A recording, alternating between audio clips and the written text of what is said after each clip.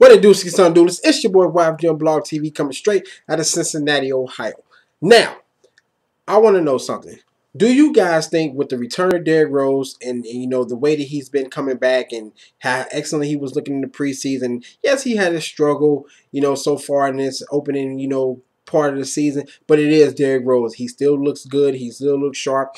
He's got the quickness. Everything that we saw in Derrick Rose when he won the MVP, he still has it all now. But do you think Derrick Rose and the Chicago Bulls can take down the Miami Heat and stop them from three-peating? You know what that answer is? Hell to the motherfucking nah. No, Derrick Rose and the Chicago Bulls cannot stop the Heat as far as winning a third ring for the simple fact that Derrick Rose is pretty much the guy that does everything for this team. He attacks the basket. But he's their best player. We all know what Derrick Rose can do. And then he done got better shooting the three-point shot. His mid-range shot done got better. He still attacked the hole. I love how he just looks great and quick when he's attacking the basket. And when they play the Miami Heat, he showed glimpse of, damn it, I can get through this defense. You know, but I'm also need some more help. Yes, you have Carlos Boozer. You have Luol Deng. You have shit. Why can't I think of this dude? Joakim Noah. You have Butler. You have Gibson, Taj Gibson, and you have I can't not Barnardi. I'm sorry about that. But my whole point is these guys you just don't know. You have Kurt Heinrich. These guys you don't know if they're going to bring it every night. You don't know who's going to be that number 2 scorer to help Derrick Rose. You know, is it going to be Luol Deng? Is it going to be Carlos Boozer? In my mind, I think it should be Carlos Boozer, but he's up and down. You know, you never know what you're going to get from Carlos Boozer.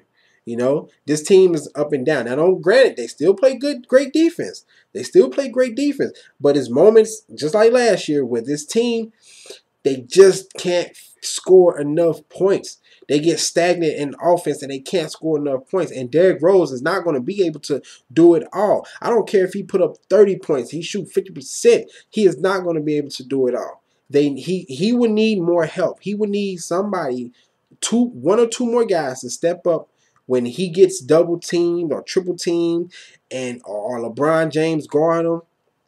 He's going to need somebody to step up and knock down some shots, whether if it's inside or outside. And I just think that this team really didn't get better. I mean, they got better because Derrick Rose is back, but they didn't get better to the point where they're about to knock off the Miami Heat or even Indiana Pacers, okay? But I keep saying I felt like they should have never got rid of Nate Robinson. You know, they should have kept Nate Robinson. So when Derrick Rose come out, boom, you have your streaky point guard, shooting guard, whatever you want to call Nate Robinson to help score buckets because the little dude can score buckets.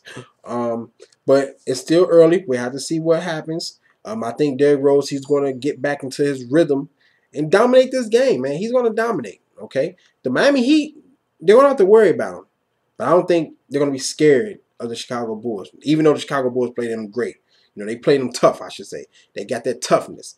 And the defense is always there for the Chicago Bulls. But they need more help as far as scoring points. Because Derrick Rose can't do it all. So you guys tell me what you think. Do you think that Derrick Rose and Chicago Bulls can knock off the Miami Heat in the Eastern Conference? Hit me up on Twitter. Hit me up on Facebook. Tell me what you thought.